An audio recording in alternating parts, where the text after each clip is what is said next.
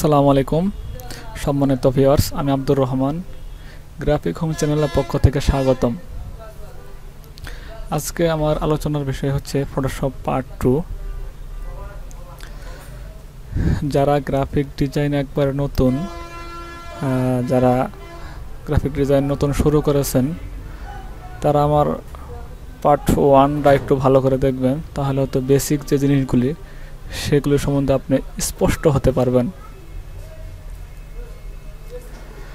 আজকে আমার আলোচনা হচ্ছে ফটোশপ পার্ট 2। তো আমি প্রথমে 4টি টুল নিয়ে আলোচনা করব।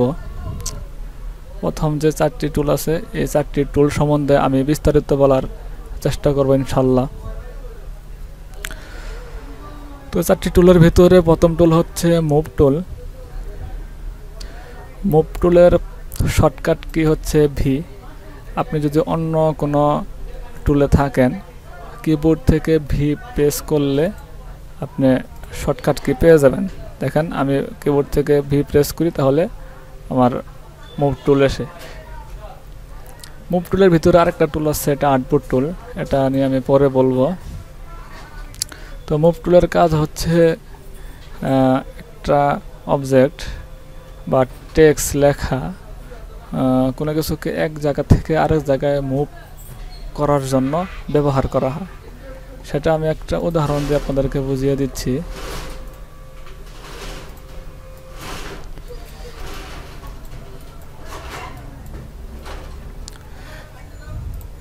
দেখেন এই মুভ টুলের মাধ্যমে এটা এক জায়গা থেকে আরেক জায়গায় নিতে পারতেছি।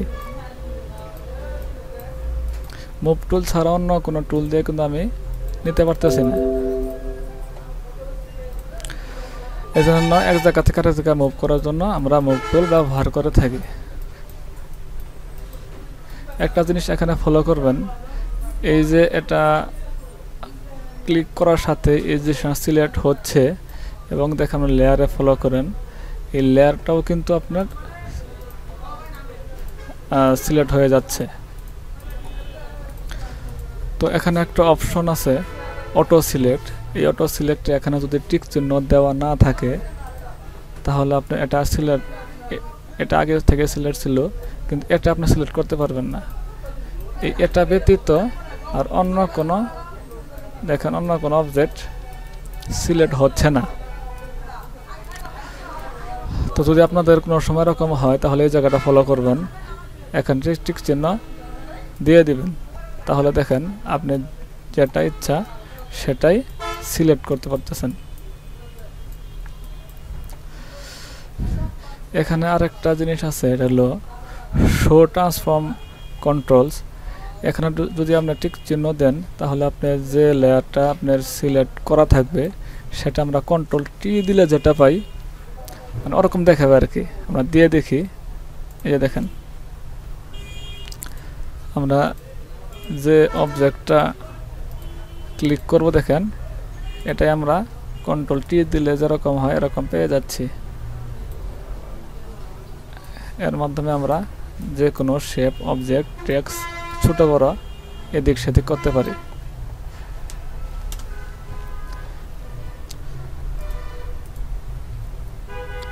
এই হচ্ছে মুভ টুলের কাজ।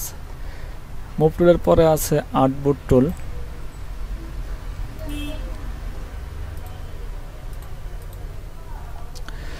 আর্টবোর্ড টুল হচ্ছে, আমি এই শেপগুলো আগে ডিলিট করে নিই, তাহলে হয়তো ভালো বুঝতে পারবো।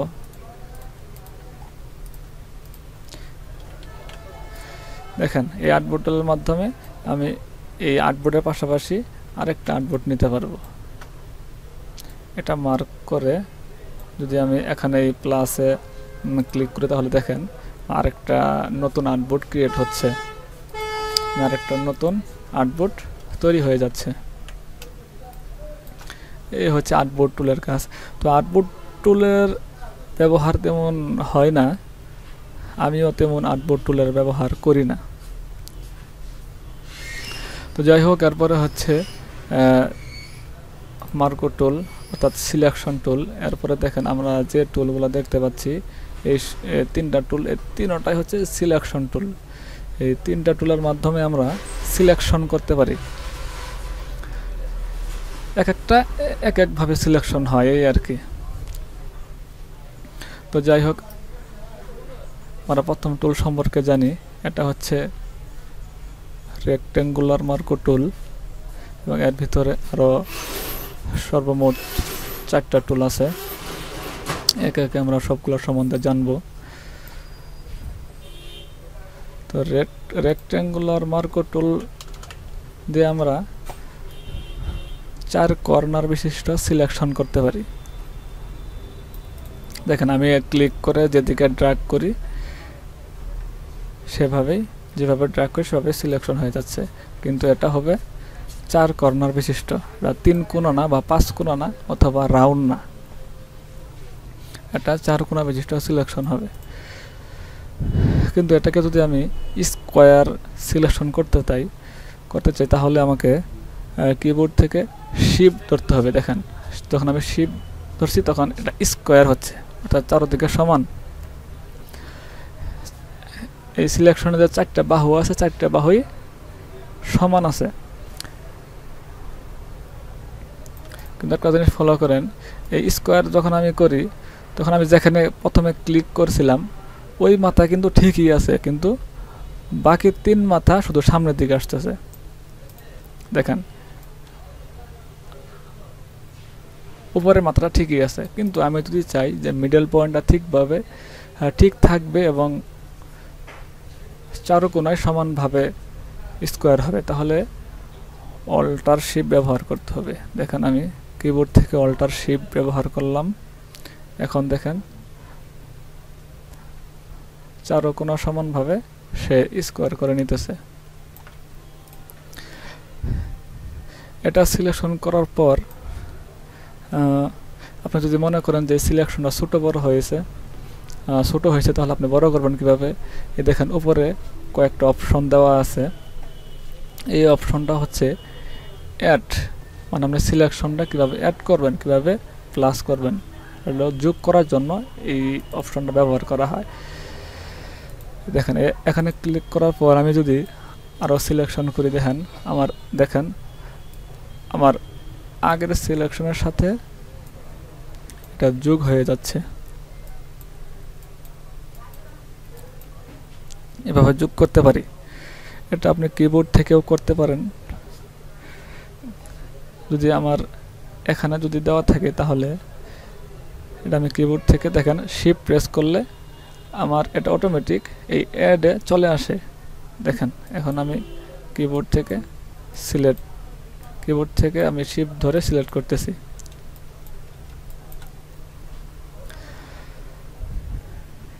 এই হচ্ছে এই অপশনটার কাজ। এবং আমি যদি মনে করি এই অপশনটা আমার অনেক বড় হয়ে গেছে, তাহলে আমি কিভাবে মাইনাস করব? তাহলে এই যে এখানে একটা অপশন আছে, এটা হলো সাবট্রাক্ট ফ্রম সিলেকশন। এটার মাধ্যমে আমি, দেখেন, সহজেই সিলেকশন মাইনাস করতে পারি। এটা যদি আমি কিবোর্ড থেকে অল্টার প্রেস করি, দেখেন, এখানে যদি আমার মাউস থাকে, আমি যদি কিবোর্ড থেকে অল্টার প্রেস করি তাহলে দেখেন আমি অটোমেটিক এই সিলেকশন পেয়ে যাব।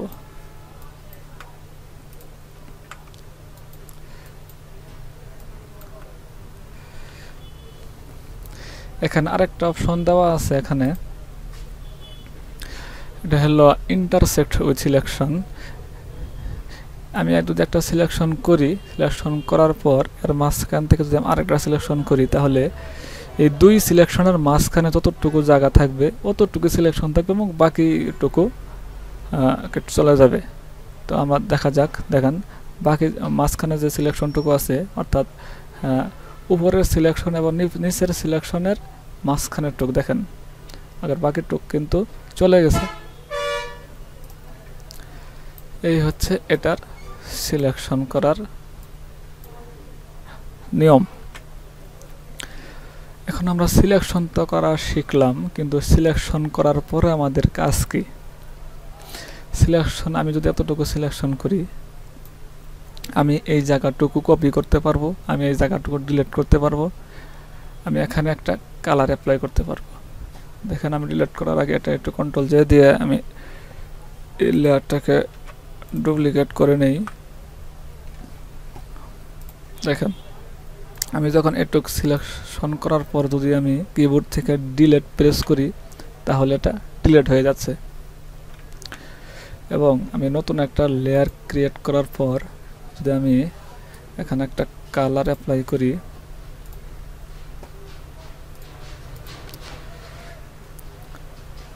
কন্ট্রোল ডিলিট দিলে দেখেন আমার এখানে একটা কালার অ্যাপ্লাই হয়ে যাচ্ছে। এটা সবসময় নতুন লেয়ার নিয়ে কাজ করবেন, তাহলে আপনারা কাস্টমাইজ করতে পারবেন। দেখেন এটা আমি নতুন লেয়ার নিয়েছি, এই জন্য আমি এটা মুভ করতে পারতেছি। কিন্তু আমি যদি নতুন লেয়ার না নিতাম তাহলে এটা এই জায়গায় থাকতো, কিন্তু এটা মুভ হতো না।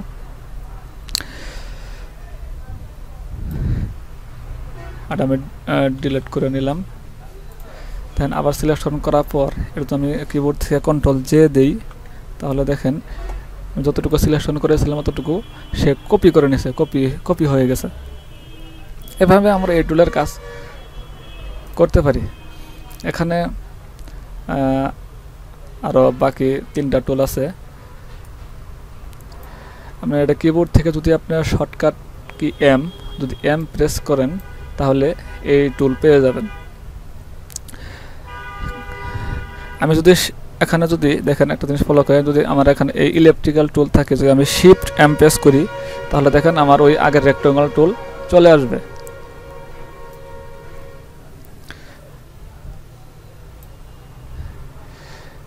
একটা জিনিস ফলো করেন, এই যে উপরে আরেকটা অপশন দেওয়া আছে, এটা হলো ফেদার। ফেদারের কাজ কি? ফেদারের কাজ হচ্ছে আপনি যখন কোনো কিছু সিলেকশন করবেন, সিলেকশনের চতুর্দিকে মানে আপনাকে একটু ঝাপসা করে দিবে, অর্থাৎ বোঝাই যাবে না যে আপনি এটা কোন জায়গা থেকে কেটে নিয়ে আসছেন। একদম চারো সাইডে একদম স্মুথ দেখাবে। সেটা কীভাবে একটু দেখে নেই। দেখেন আমি প্রথমে একটা এতটুকু সিলেকশন করার পর আমি এটা কপি করি, এটা কপি করলাম। কপি করার পর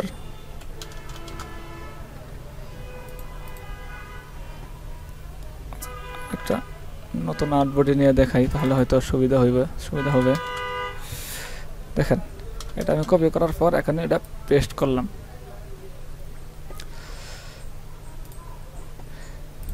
এখন আমি আরেকবার কপি করব এখানে 10 পিক্সেল দিয়ে। দেখেন 10 পিক্সেল দিয়ে আমি এটা কপি করি।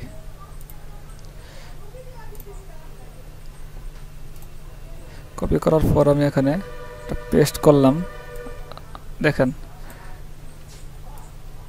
একটা জিনিস ফলো করেন, এটার সাইড এবং এটার সাইড কিন্তু এক না। দেখেন এটা অনেক ঝাপসা, আর এটা একদম কাট টু কাট, এদিক সেদিক নেই কোনো। আর এখানে আপনার এটির সাইড একদম স্মুথ হয়ে গেছে। তো এই হচ্ছে ফেদারের কাজ। আচ্ছা, ফেদারের কাজটা আমি একটু পরে আপনাদেরকে আর একটু ক্লিয়ারভাবে বোঝাবো। আপনারা ধৈর্য সহকারে আমার টিউটোরিয়ালটা দেখেন, দেখলে অনেক কিছু বুঝতে পারবেন।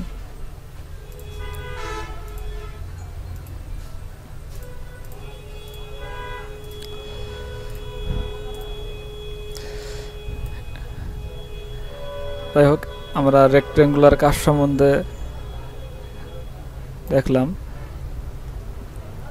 এখানে আমি আপনাকে দেখাচ্ছিলাম যে স্কোয়ার, এখানে আরেকটা অপশন আছে। আপনার যদি কিবোর্ড থেকে অল্টার প্রেস করে যদি আপনি ডানে বামে ছোট করতে চান তাহলে আপনি এভাবে ছোট করতে পারবেন। দেখেন আপনি উপরের মাপটা কিন্তু ঠিক আছে, উপরের নিচে মাপ ঠিক আছে, কিন্তু ডানে বামে ছোট হয়ে যাচ্ছে। আবার যদি আপনি উপরে নিচে যদি মাপ চেঞ্জ করতে চান তাহলে দেখেন ডানে বামে মাপ ঠিক আছে, উপরে নিচে ছোট বড় হচ্ছে। এটা শুধু অল্টার ধরে এভাবে করতে পারেন।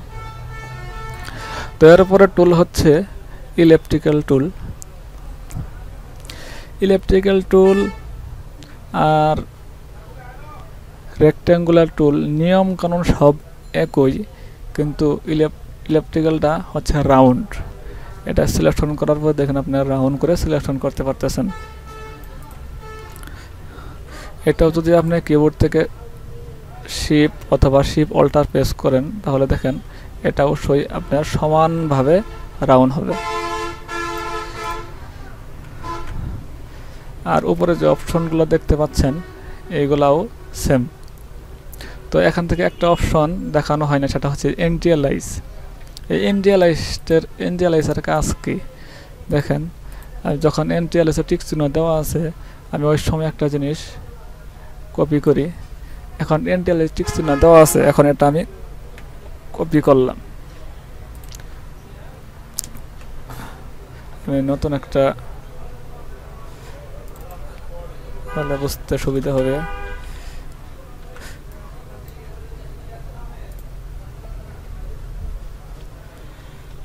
এখন এন্টিয়ালাইজ উঠিয়ে দিয়ে আমি একটা কপি করব। দেখেন এন্টিয়ালাইজ উঠিয়ে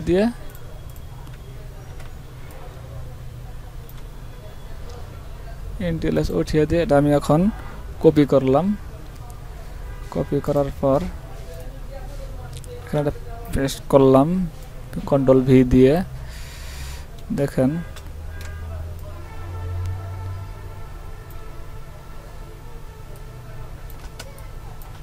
এটা হয়নি, আমি আরেকবার কপি করে নিচ্ছি।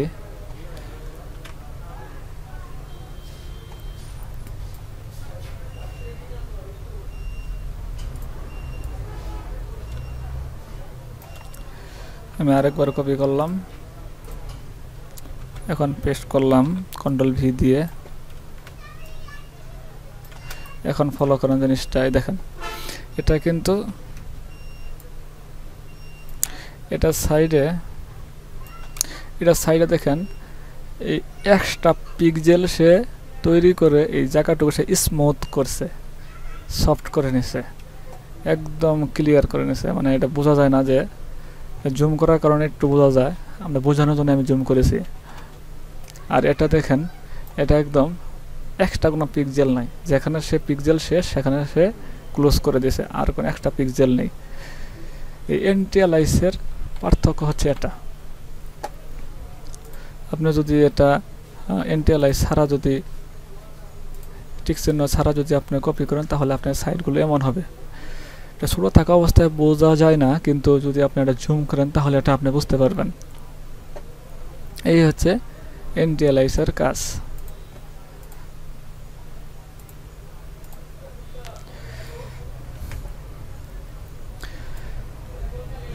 এই টুলের পরে আমরা আরেকটা টুল দেখতে পাচ্ছি, এটা হলো সিঙ্গেল রো। সিঙ্গেল রোর কাজ হচ্ছে এটা, আপনি যদি এখানে ক্লিক করেন তাহলে আপনার একটা রো তৈরি হবে। আপনি ইচ্ছা করলে এখানে কালার অ্যাপ্লাই করতে পারবেন।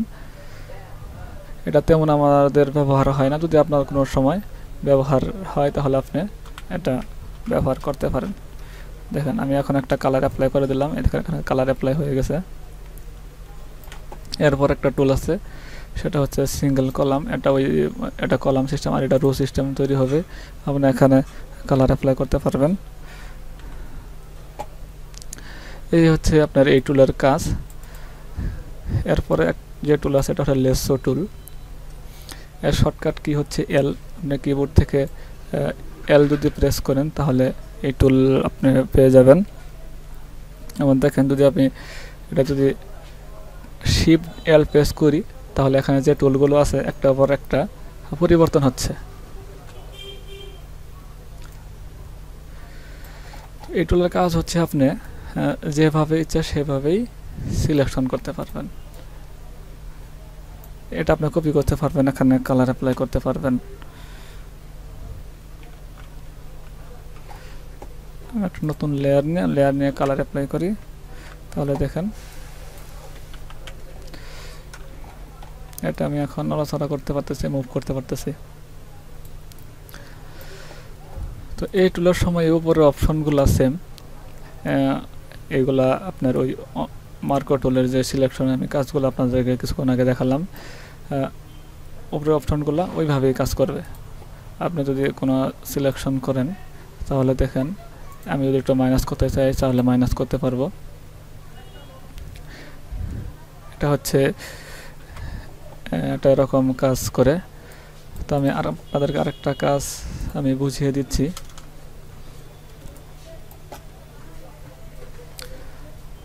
এই ফেদারের কাজটা আমি আরেকবার আপনাদেরকে তাহলে ক্লিয়ার হতে পারবেন। দেখেন এখন যদি আমি এটা কপি করি কন্ট্রোল অল্টার ধরে এদিকে নিয়ে আসলাম, কন্ট্রোল টি দিলাম, টি দেওয়ার পর এটা ঘুরিয়ে নিলাম, ইন্টারফেস করলাম কন্ট্রোল ডি। দেখেন এটা কিন্তু আমি এটা কাটার পরে কিন্তু এটা কিন্তু বোঝা যায় যে এটা আমি কোনো জায়গা থেকে কেটে নিয়ে আসছি। কিন্তু আপনি যদি এভাবে না করে যদি এখানে আপনার ফেদার দেন, দেখেন আমি এখানে 10 পিক্সেল ফেদার দেই, 10 পিক্সেল ফেদার দেওয়ার পরে যখন আমি এটা নিয়ে আসলাম কন্ট্রোল টি দিলাম, ওটা আমি ফ্লিপ করে নিলাম, কন্ট্রোল ডিলিট। দেখেন এখন কিন্তু কিছুই বোঝা যাচ্ছে না যে এটা আমি কোন জায়গা থেকে কেটে নিয়ে আসলাম, একদম স্মুথলি বসে গেছে। তো এটা বোঝা যাবে তখনই, কাজটা আরেকবার বোঝাই তাহলে বিস্তারিত বুঝতে পারবেন। মনে করেন এই চকটি নষ্ট, সেক্ষেত্রে আমি এই কাজটা তখন এইভাবে করতে পারবো। এখানে কিন্তু 10 পিক্সেল ফেদার দেওয়া আছে, দেখেন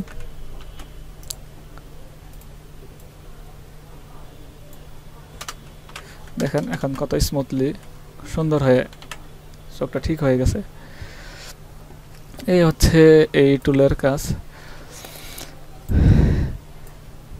এরপর আছে পলিগনাল টুল। পলিগনাল টুলের কাজ হচ্ছে এটা আপনি ক্লিক করে আপনার মন মতো আপনি সিলেকশন করতে পারবেন।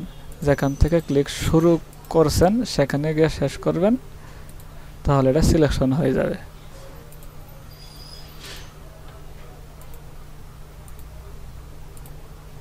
এরকম সিস্টেম। আর উপরে অপশনগুলো এগুলো সব নিয়ম একই। এবং এরপরে একটা যে আপনি দেখতেছেন যে ম্যাগনেটিক লেসো টুল, এই সবটাকে আমি ডিলিট করে নিলাম। এই টুলের কাজ হচ্ছে ম্যাগনেট অর্থ হলো চুম্বক। এই টুলের কাজ চুম্বকের মতো করে আর কি। দেখেন আমি এখানে ক্লিক করার পরে যখন আমি এটা সামনের দিকে নিয়ে যাচ্ছি, আমার মাউসের কাছাকাছি যে কালারটা আছে ওই কালারটাকে সে চুম্বকের মতো ধরে সিলেক্ট করবে। দেখেন আমি মাথায় যখন নিয়ে গেলাম, যদি এই মাথাটা যদি আমি কর্নার না করতে পারি তাহলে এখানে একটা ক্লিক করব, ক্লিক করার পরে আমি এদিকে নিয়ে আসব। যেখানে আপনার ক্লিকের দরকার প্রয়োজন হবে, যেখানে একটা কর্নার প্রয়োজন হবে সেখানে আপনি ক্লিক করে নেবেন। দেখেন এখানে একটা ক্লিক করলাম, এখানে একটা ক্লিক করলাম, এখানে একটা ক্লিক করলাম। এভাবে ক্লিক করেও কিন্তু বেশি দূর পর্যন্ত যেতে পারবে না, তাহলে আপনি অটোমেটিকলি সে তার একটা পয়েন্ট বসিয়ে নেবে। এই হচ্ছে এই সিলেকশনের নিয়ম। আর বাকি যে অপশনগুলো আমি উপরে আপনাকে দেখাইছিলাম, সে অপশনগুলোও মনে করেন যে নিয়ম কানুন সেম। এই হচ্ছে এই লেসো টুলের কাজ। কন্ট্রোল ডি দিলে সিলেক্ট করলাম। এরপরে যে সিলেকশন টুলটা আছে সেটা হচ্ছে কুইক সিলেকশন টুল। এটা একটা অনেক মজার একটা টুল। যখন আমি ফটোশপ 7 ব্যবহার করতাম এই টুলটা ছিল না, তো তখন এই টুলটা কাজ করতে মানে সিলেকশন করতে অনেক দেরি হতো। এখন এই টুলটা পাওয়ার কারণে অনেক কাজই খুব তাড়াতাড়ি এবং খুব দ্রুত করা সম্ভব। দেখেন এই মানুষটাকে যদি আমি এখন সিলেক্ট করতে চাই তাহলে অন্য কোনো টুল দিয়ে সিলেক্ট করতে গেলে আমার অনেক সময় লাগবে। আমি এই টুলে যদি সিলেক্ট করতে চাই তাহলে দেখেন খুব সহজে সিলেক্ট করতে পারতেছি। সিলেক্ট করার পূর্বে আপনি একটা জিনিস খেয়াল করবেন, এই বৃত্তটা কত বড় এবং কত ছোট আছে।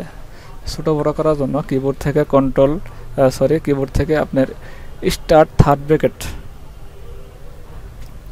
থার্ড ব্র্যাকেট সেকেন্ড ব্র্যাকেট আছে, এই ব্র্যাকেট দিয়ে আপনি এটা ছোট বড় করতে পারেন। দেখেন কিবোর্ড থেকে এটা স্টার্ট এবং ক্লোজ ব্র্যাকেট দিয়ে আমি এটা ছোট বড় করতে পারতেছি। তো এটা ছোট করে কাজ করবেন তাহলে আপনি সিলেকশন করার সময় খুব ভালো কাজ করবেন। আর যদি এটা বড় করে নেন তাহলে আপনি সিলেকশন করার সময় বেশি সিলেকশন হয়ে যাবে। এজন্য আমি ছোট করে সিলেকশন নিলাম। দেখেন মানুষটা সিলেক্ট করতে আমার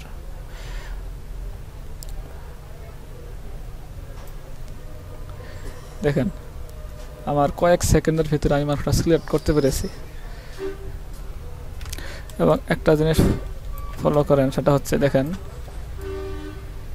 আমার এই জায়গাটুকু একটু বেশি সিলেকশন হয়ে গেছে, তাহলে এটা আমি মাইনাস করবো কিভাবে। ওই অন্য সিলেকশন টুলের মতোই কিবোর্ড থেকে যদি আপনি অল্টার প্রেস করেন, অল্টার প্রেস করে যদি আপনি এটা মাইনাস করে দেন, দেখেন এটা মাইনাস হয়ে যাচ্ছে। এবং এখানে কিছু অপশন দেওয়া আছে, এই অপশন দিয়েও মাইনাস করা যায়।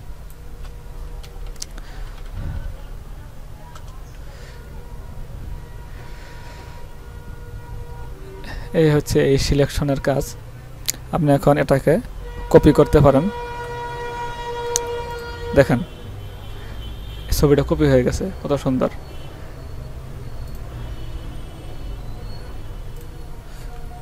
অথবা আপনি এখানে কোনো কালার অ্যাপ্লাই করতে পারবেন, অন্যান্য টুলের মতো আপনি এখানে যে কোনো কাজ করতে পারবেন খুব সহজেই। এরপরে যে টুলটা আছে এটা হলো ম্যাজিক ওয়ান টুল। এই টুলটাও অনেক কার্যকরী টুল, আমি আপনাদেরকে এখন দেখাবো ম্যাজিক ওয়ান টুলটা কীভাবে কাজ করে। দেখেন ম্যাজিক ওয়ান টুলের কাজ হচ্ছে, আমি যেখানে ক্লিক করব এই কালারটা যতটুকু পরিমাণ আছে অতটুকু সে সিলেকশন করে নেবে। সিলেকশন করার পূর্বে আপনি একটা জিনিস খেয়াল করবেন যে এই কালারের ধারণ ক্ষমতা, এরিয়া ক্ষমতা কতটুকু। দেখেন উপরে কিন্তু সিলেকশন হয় নাই, নিচে সিলেকশন হয়ে গেছে। তার কারণ হচ্ছে নিচে একটু হালকা আছে, উপরে একটু গাঢ় আছে।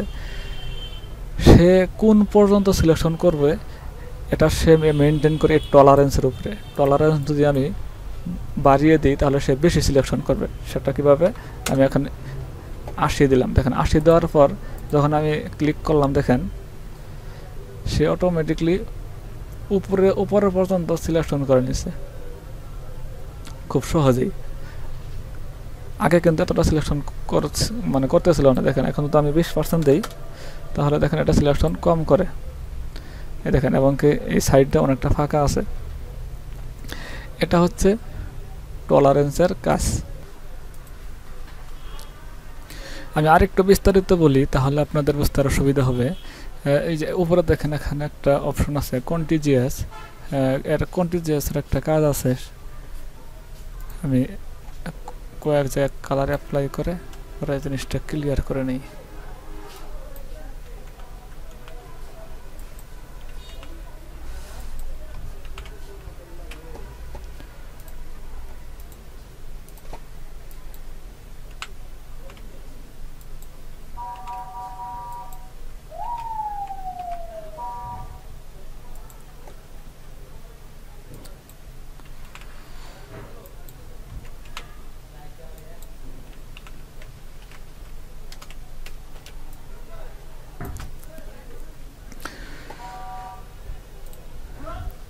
একটা জিনিস ফলো করেন, সেটা হচ্ছে এই দেখেন একটা জিনিস কন্টিজিয়াস।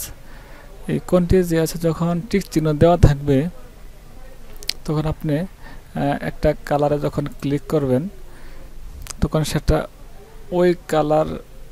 ওই কালারটাকেই সিলেকশন করে নেবে।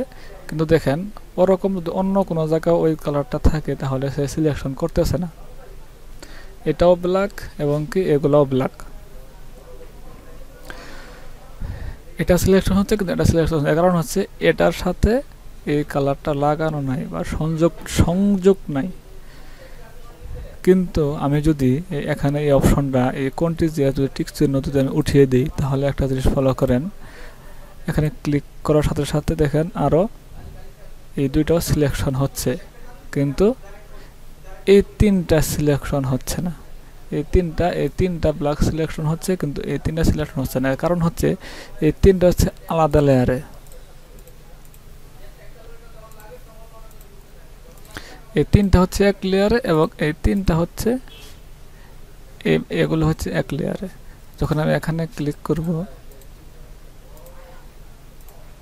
দেখেন এই কালারে ক্লিক হওয়ার সাথে সাথে আমার এগুলাও ক্লিক হচ্ছে এবং এখানেও যেগুলো ব্ল্যাকের মতো এগুলা ক্লিক হয়ে যাচ্ছে। যখন আপনি কন্টিজিয়াসে টিক চিহ্ন দিয়ে রাখবেন তখন আপনি এই ঘটনাটা ঘটবে যে যখন আপনি টিক চিহ্ন উঠিয়ে দিবেন তখন ওই ঘটনা ঘটবে। মানে আপনি যখন ব্ল্যাকে ক্লিক করবেন তখন যত জায়গায় ব্ল্যাক আছে ওই লেয়ারের ভিতরে তখন ওইগুলো সে সিলেকশন করে নেবে। দেখেন এই লেয়ারের ভিতরে যেখানে আছে এখানে সে সিলেকশন করে একদিকে হালকা ব্ল্যাক, এই জন্য এগুলা সে সিলেকশন করে নিছে, এবং এগুলো সিলেকশন করে নেই, এগুলো হচ্ছে অন্য একটা লেয়ারে, এই জন্য 3টা সিলেকশন করে নেই। এখন আমি যদি হলুদে ক্লিক করি তাহলে হলুদগুলো সে সিলেকশন করে নিচ্ছে। এই হচ্ছে কন্টিজিয়াস এর কাজ। আশা করি সবাই ভালোভাবে বুঝতে পেরেছেন। যেটা যদি কেউ কোনো কিছু মানে বুঝতে না পারেন তাহলে আমাকে কমেন্টের মাধ্যমে জানাবেন, আমি উত্তর দেওয়ার চেষ্টা করব ইনশাল্লাহ। এরপরে আমার টিউটোরিয়াল আসবে ক্রপ টুল নিয়ে। আপনারা ইনশাল্লাহ দেখবেন, আশা করি ভালো ফলাফল পাবেন ইনশাল্লাহ। আমি ফটোশপ শুরু থেকে একদম শেষ পর্যন্ত স্টেপ বাই স্টেপ প্রত্যেক টুলের কাজ দেখানোর চেষ্টা করব। যারা A to Z বিস্তারিত জানতে চান তারা আমার চ্যানেলটা সাবস্ক্রাইব করবেন, এবং আমার ভিডিওটা যদি ভালো লাগে থাকে তাহলে অবশ্যই একটা লাইক এবং শেয়ার করবেন। সবাই ভালো থাকবেন, আল্লাহ হাফেজ।